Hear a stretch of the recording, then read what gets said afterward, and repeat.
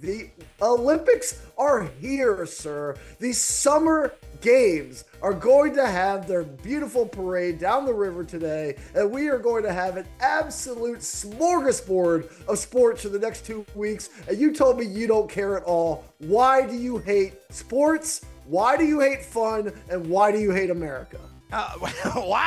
Wow, it got dark here in a hurry.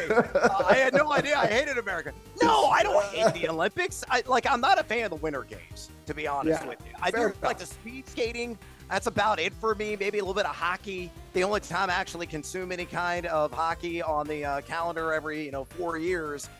The Summer Games I do like. I like the track and field events.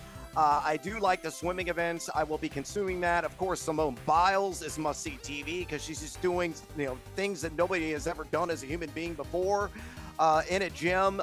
So I'm going to watch that, and I will watch the opening ceremonies. I'm deciding if I'm going to watch it live because I saw it on NBC. They're actually going to have it live on the main branch of NBC along with Peacock at 1:30 Eastern Time. The replay, of course, in prime time.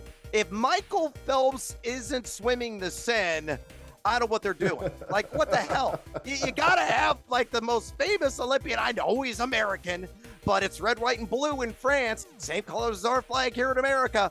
Michael Phelps has got to swim that damn dirty river, which they have thrown all kinds of carcasses into for the last, few centuries because it's only appropriate for him to do that with the ceremonies being on the River Seine instead of in a stadium, which I'm looking forward to seeing. Well, of course. I mean, they don't want the French to swim in the poop water. Throw the American in and just throw the rest of the internationals. I didn't actually look at because I think they're doing the marathon in there. Is there a French competitor in the marathon? Is this possible that the French are just playing the world's greatest prank and they're just like, okay, everybody, send your greatest athletes and we're going to throw them in sewage while we sit out and eat escargot safe on the shore? Well, I tell you what, I'd rather swim in sewage than any snails. Period in the story. Full stop right there. Oh, my